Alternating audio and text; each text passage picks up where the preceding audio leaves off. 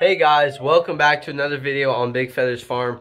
And today, as you saw by the thumbnail, we had a snake that came into the chicken coop, and it actually broke into this little hen here. She's by herself because she's trying to grow back some feathers, and we had her by herself so she could regrow those feathers.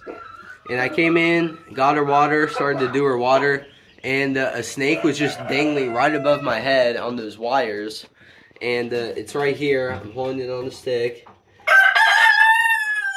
and you can see that snake is about 2 feet long, and we're pretty sure it's a water snake, or a gray rat snake, one of the two.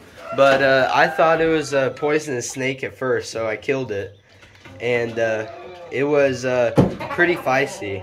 I just had to grab the end of the rake and just start hitting its head because that was the only thing I could do.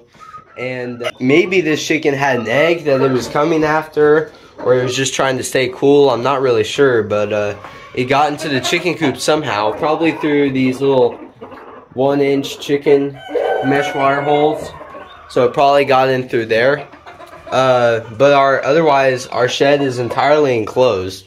Like, not even mice should be able to get in here. So I really have no clue how it got in, but of course snakes can get in really easily, and this one somehow did. It was a bit smaller. It was probably like 3/4 of an inch in diameter around, and about 2 feet long. So it wasn't a huge snake, but he got inside the chicken coop, and maybe, like I said, she had an egg, and it was trying to get it or just stay cool or something. Normally, we like to keep rat snakes and other snakes, non-poisonous snakes, around the barn because they kill a lot of the mice and the rats, which is actually really good for you guys. So you really need to keep those snakes around. Again, I'm still not 100% sure what type of snake this is, but it has some sort of pattern. It has some sort of pattern. Not really 100% sure what type of snake it is, so if you guys know, leave a comment down below saying what type of snake you guys think it is, and I will try to respond to every single comment. And yeah, so I just wanted to give you guys an update.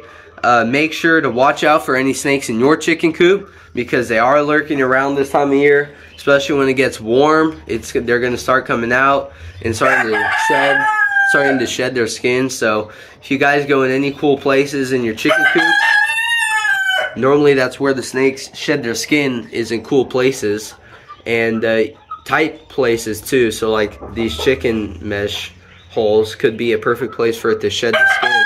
So that could also be what it was doing. So just make sure to watch out for any snakes this time of year, and if they're poisonous, you definitely want to kill them as soon as possible, because they can not only bite the chickens and harm them and kill them, but they can also bite you and kill you. So make sure you keep yourself protected, you and your chickens protected from any snakes, and make sure to watch out for any snakes in your chicken coop. So, alright guys, that was it. I just wanted to share with you what I got in the chicken coop and little snake. So, watch out, and I'll see you guys on the next one. Goodbye.